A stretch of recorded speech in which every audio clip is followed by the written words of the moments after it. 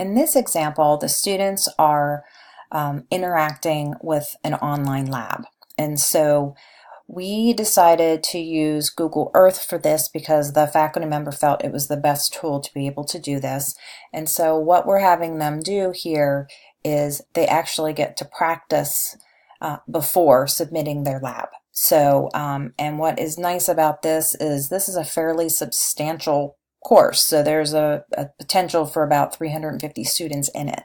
And so he wanted a way that the labs were auto-graded by Canvas, which is our system that we use. And so what we did here is we laid out the lab. We allow the students to download a copy of the lab as a Word document that they can work in, find the answers, fill everything in, and then they take that and then they enter the results over in Canvas. And so we give them goals for what they're supposed to be able to do with this lab, and we give them the data that they can download. If they're not familiar with Google Earth, they should be, because they should have completed that the week before this assignment in the orientation, but if they didn't, we always make sure that that's available for them to do. For the instructions, we give them pretty detailed instructions on what it is they need to do, so they can refer back to that if they need to.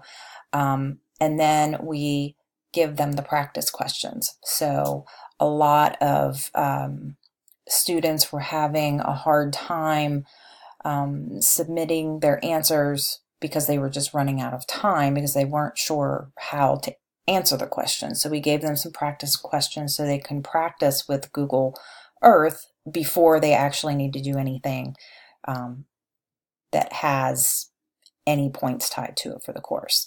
So, and the students seem to really appreciate that, because, you know, who wants to do badly because the tool that they're using is difficult to use. So we're making sure they get plenty of practice before they ever have to submit anything. And so this example, they're using real live data.